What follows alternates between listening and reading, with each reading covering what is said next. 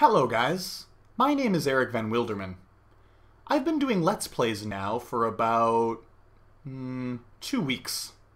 So I decided to make a video about some tips and tricks that you can use during your Let's Play to make it a little bit more interesting. I hope you enjoy. Tip number 1. Be creative. So recently it's been popular on YouTube to include a face cam with your Let's Plays, and now what we can do is we can be a little creative with this and we can try something completely different. As you can see here, I'm using a hand camera so you can see all the intense clicks and clacks that I need to make while playing the game. We could also be a little more creative if we wanted to. We could even go ahead and make an ass cam. Ooh, that's so scary! Ooh, that's so scary! Tip number 2. Make some jokes.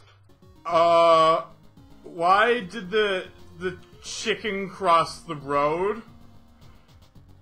Because my dick... Your dick was stuck to the chicken. Okay,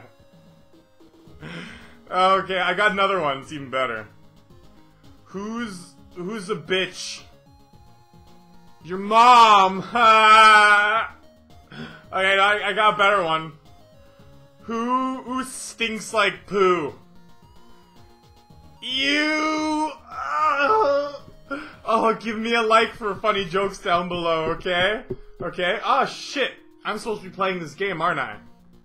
Tip number 3. Get personal. So I have this really interesting story. Today, I went to the, store, and I bought some chocolate and a bottle of cola. And, so anyways, don't even worry about that, it's not important. Whatever. Anyways, so what happened was, it came to $2.49, it was. And so I gave the girl at the counter, I gave her a $3 bill. And so I gave her the $3 bill, and then I should have gotten 51 cents back.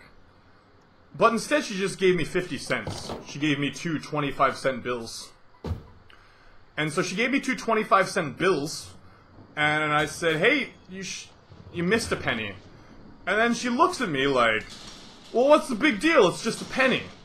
And, you know, she says that right to my face, and, like, it was really rude, you know? I mean, like, if she did that to every customer that walked in that day, that's, like, a whole extra $1, and, like, you know, like $1 a day is, like, an extra $365 for the company. That's one less penny out of everybody's pocket, and that's rude. That's stupid. I don't know, like, what a rude person.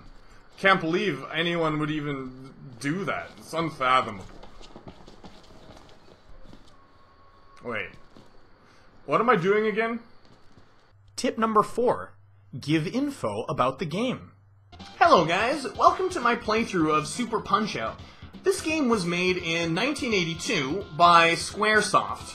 Now, at the time, development teams were really small, so I believe this game was made by, what was it, 2, maybe? No, it was made by 3 people. So it was made in Tokyo, and I think it was made in the 3rd floor of an office building. Yeah, it was the 3rd floor of an office building. And it was pretty small and cramped in there, so they didn't have much space to work and just some older computers to work with. And the working conditions weren't that good because they actually didn't have any windows on the 3rd floor, and the only window they had was actually in the bathroom. So if they needed to get some fresh air, they actually had to go to the bathroom to get some fresh air.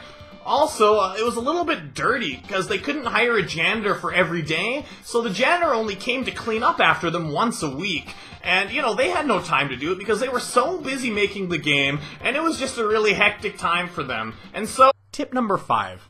Cut out the boring parts.